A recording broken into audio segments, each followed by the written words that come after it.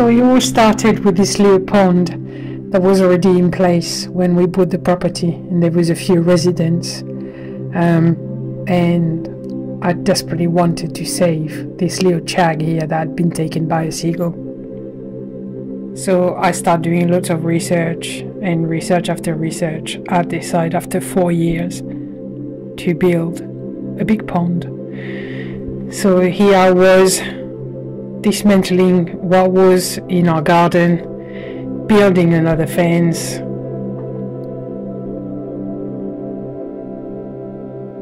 and the day started, day one.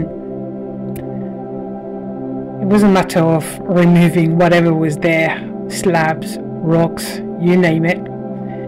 And then on day two was clear. I had to build the foundations and then start carrying over all the sleepers and the digging and more digging. So by day 11 I did quite well, because I was already I had already finished digging, and I had to put some bamboo root control system to be able to protect any roots that could potentially come across. And then the rebar, oh my god, the rebar, first injury with a tennis elbow, 25 rebars. And here you can see me sewing the sleepers after I decided to make the window bigger. So here I laid the sand to level the ground, and the painting started. And I'm quite chuffed about what I've done there. I painted everything before I installed it. So the pergola started, and then the opening for the window as well as the insulation. The underlay happened on day 22, followed by the liner, box weld liner. And then, as you can see, I am pump fed, therefore I was putting a retrofit bottom drain.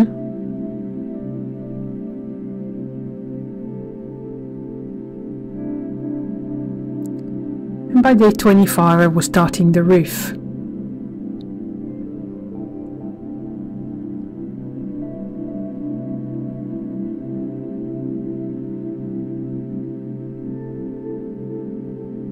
That was heavy.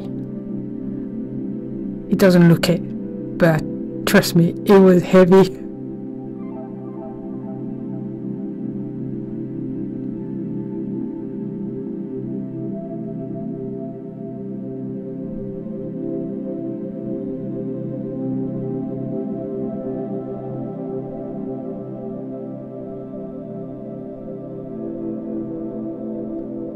By day 26 the roof was fully built, and I was just about to install the window. I couldn't choose a better day, it was so windy.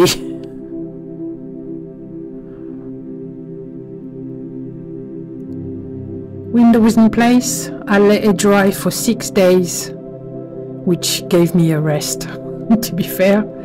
And then I start filling the pond. So obviously, because of the lack of space and because having my ear chewed off by Rachel because of the mess, I decided to move the fish immediately and put some temporary filtration.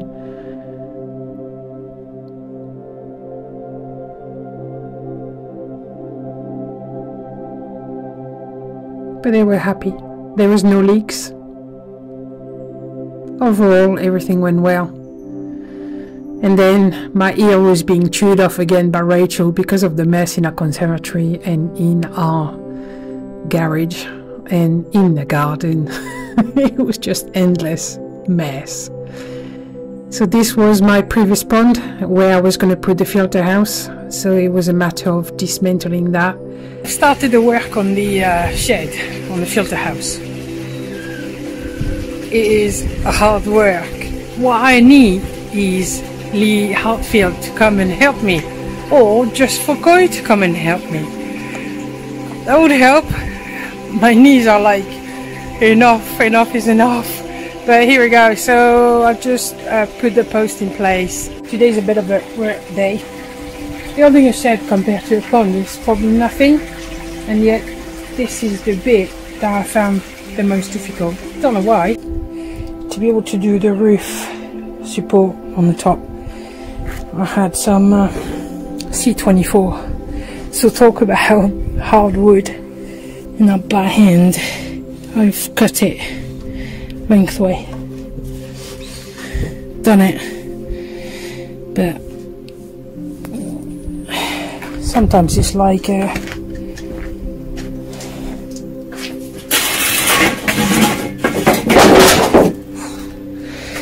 one of those days. I'm loving it. I'm just, it's hard work, and the further you go along, the harder it becomes, and the longer the recovery is. All along I've been cutting things by hand, and finally the roof for the filter house was done, and that was major for me. It gave me a boost to carry on.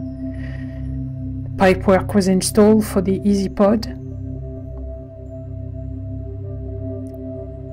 and at the same time I was preparing and finishing the size of the filter house, knowing that the electrician was going to come around and do the electric for me. And here we are, electric all done, so I could proper carry on.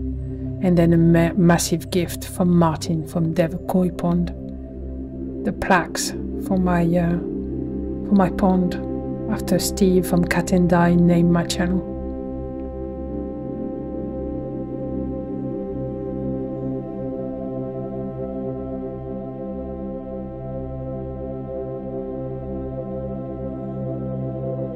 Hate it. There are jobs that I hate. I did say I would not dig again. I hate digging and slab work. I really hate it. I've got another ton of earth to move. Does my head in. Hate it. I told you that I hate it. So after all this drama with the slabs, I finally built my moving bed,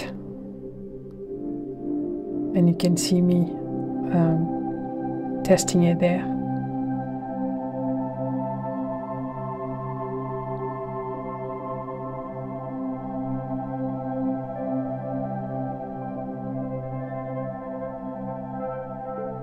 And then I thought that I would reinforce the roof. I wasn't entirely happy with it.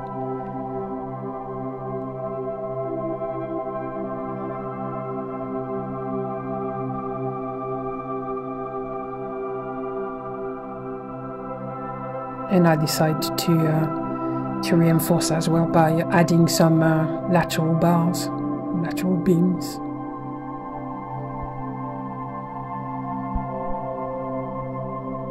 And then the first drama. A fox took my big Matsukawa Beiki that I just bought at the New Forest Koi. She was stunning, and she had grown so well. I was so happy with her. So I was absolutely gutted. And you can see me there when I bought it, put her in a pond. So I needed 4 days to recover from that. And then I decided to start the work again. So you can see me there doing the bug filters.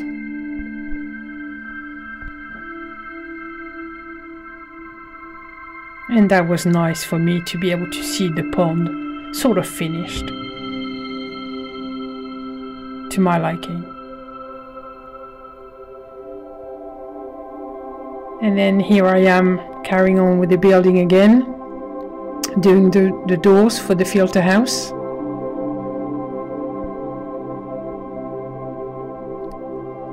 So I decided to do double doors for the filter house. One that would allow me to go in and out, but one that will allow me this little door there to just open when I clean the filters.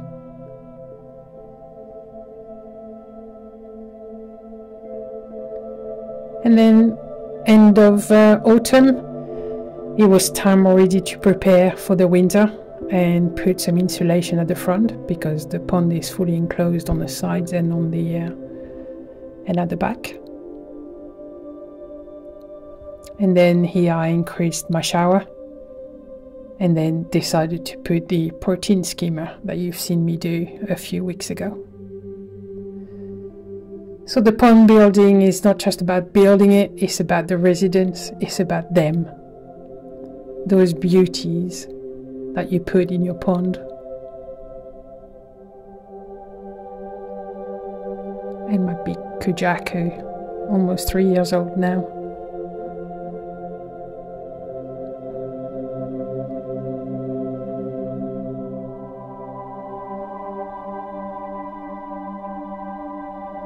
And I was super happy with all the work that I had done, and the water quality and the water clarity, and then came along the visits to the koi dealers. So here at the New Forest,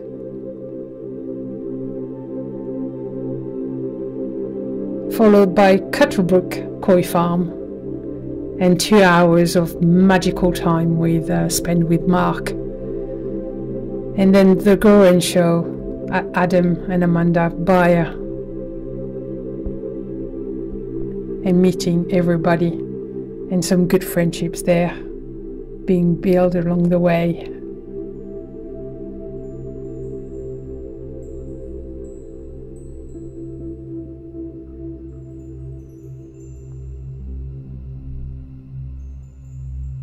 That day was just a magical day.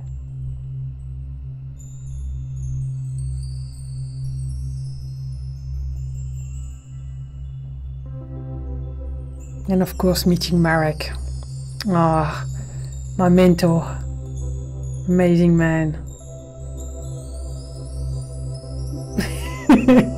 Of course, we couldn't help it but being a little bit stupid, a little bit childish. And then we had a private tour of the farm with Amanda. That was superb. And of course I couldn't come back home without adding another chag to the pond.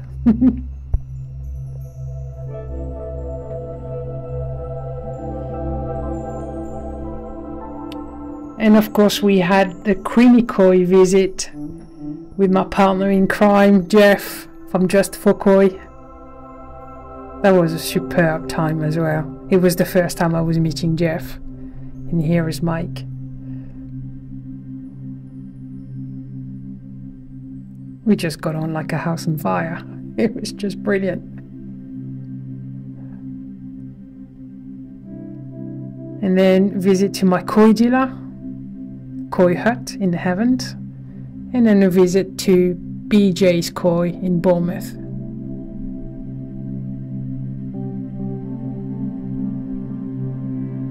And then Gatwick Koi, where I purchased my last fish, which I need to go and pick up very, very soon. And of course, the shows. This is the National Koi Show in Coventry.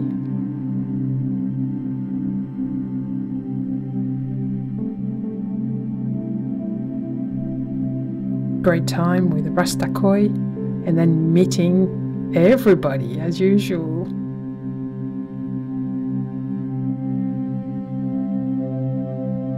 Great time, just fabulous time, and I highly recommend going to shows. Amazing. You will see some beauties, meet some fantastic people, koi tubers or non-koi tubers.